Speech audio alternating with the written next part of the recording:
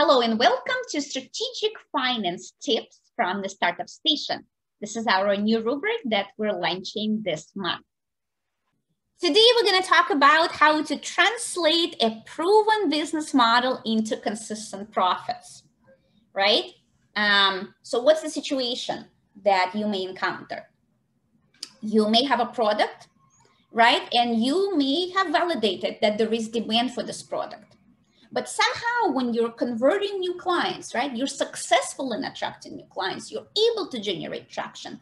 And somehow you just don't see the dollars trickling in. And this is a big problem. What happens as a result? Your margins suffer, your profitability decreases, your cash flow gets affected. You have less money to invest in growth, and as a result, your growth slows down as well, right? And so this is a really bad situation, especially because the hardest thing for a startup, right? The hardest thing is to generate new clients, and you're able to do that, and then just something goes wrong after that. So what could be the case? The main reason for this happening is that you have a very high cost of servicing customers. So the way that you run your business is not efficient, right? So really, when you have something like this happening and you diagnose this problem, right, that you have revenue coming in, but very low bottom line, you look at what happens after you onboard customers. Or it may be that you're spending too much money to acquire customers, right? And then you're not making that much money per customer, right? That can be another problem. You may also have a weak infrastructure not set up for managing growth. So when you have a lot of customers coming in at some points, this results in a lot of extra costs for you. You're not running your business efficiently. You may not have controls to understand what's happening with different costs, and you don't really understand your costs in general, right? What can you do here? Right? What can you do? You can review existing and set up new processes to improve workflows, to service your existing customers.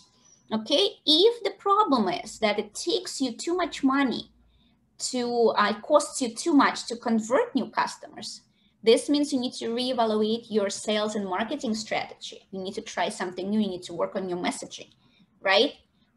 Because whatever you're doing is not giving you return on investment that you want.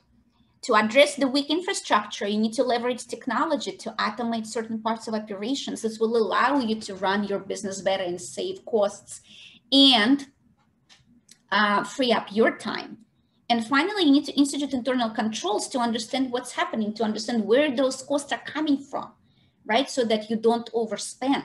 You don't overspend in certain areas where you don't need to. And if you find that, like I said, some parts of the business are not run efficiently, costing you too much, that's something that you can look into optimizing.